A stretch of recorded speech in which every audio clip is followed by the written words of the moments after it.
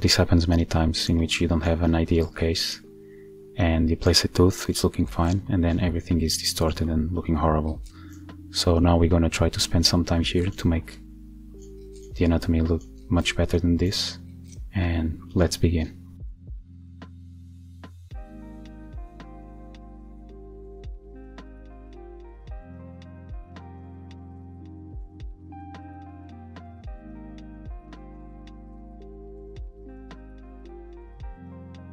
So I like to start right away by getting intersections on the occlusal. And because we have too much detail on the occlusal, it makes no sense, so usually I come here and I just smooth everything out, just to have the rough shape of the occlusal table.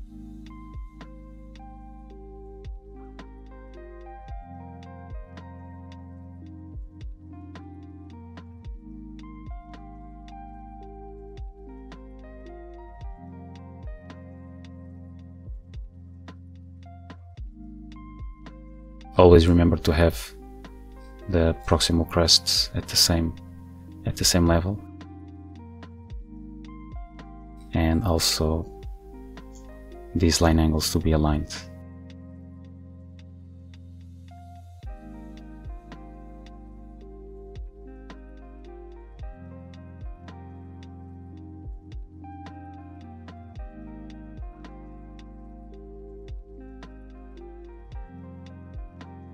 Always start by doing the primary anatomy.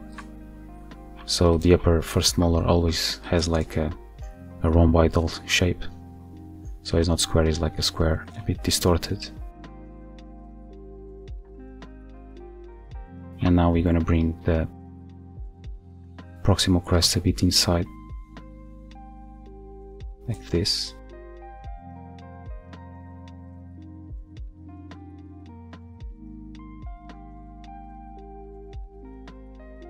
We don't have much space in this case, but we're gonna try our best.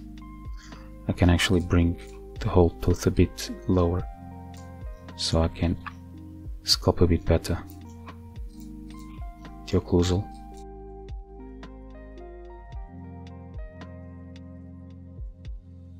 Now, occlusion wise, I like to first define the deepest points in the occlusal anatomy, which are these 2 points, and then connect them to the buccal, between the buccal cusps. Then here bring between the palatal cusps and bring to the distal side. Usually there is a separation there.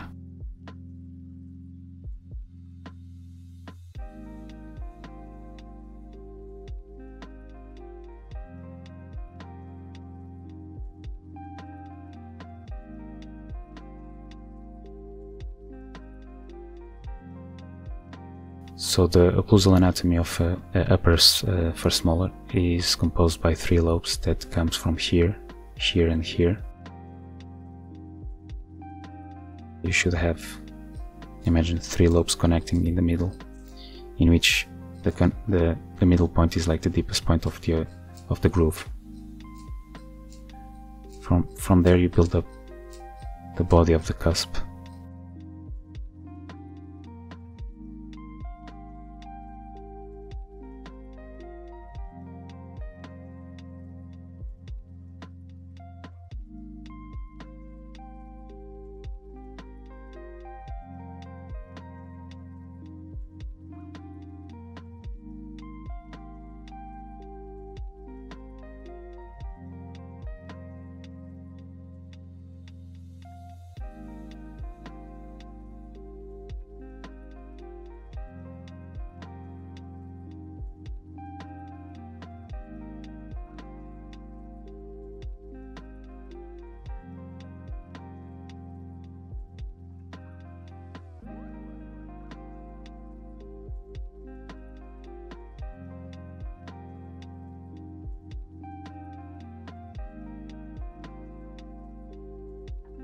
Usually you have some lobes connecting in this area on the upper molar. and I always like to create like, it's like an exit for the soak. Usually it goes like here, there, there, and there.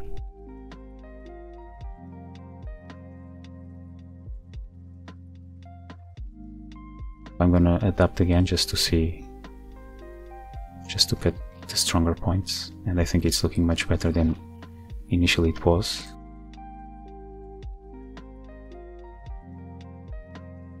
I'll adjust now just a proximal just to have an idea. Okay.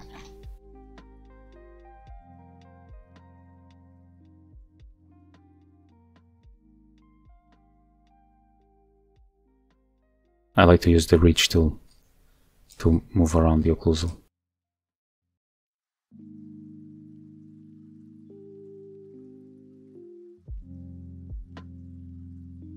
You can use it to make the grooves sharper, like this.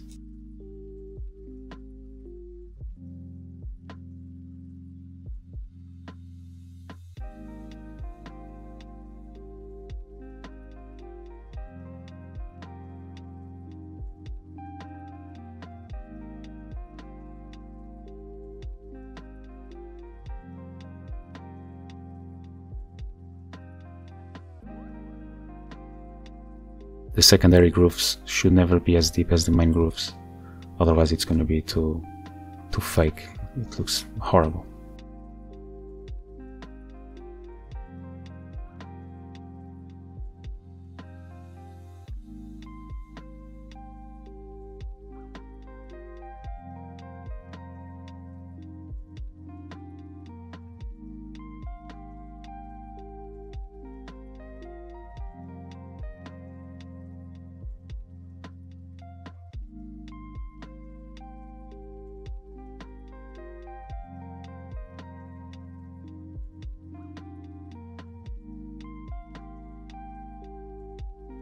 We can do a very subtle Carabelli cusp.